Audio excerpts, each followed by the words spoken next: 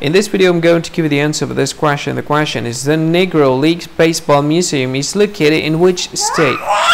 Now I'll give you the answer for this question, and the correct answer for the question is Missouri. Well, that is the answer for the question, Missouri. That's the answer. Hi, thank you so much for watching this video. If you find this video is very useful, you can help this channel to grow by subscribing this channel.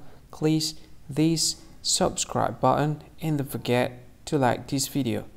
And if you find this video is not really good, or you don't really like this video, or you kind of feel that it's a little bit offensive or something like that, you can click this one, dislike button. You can do that anyway.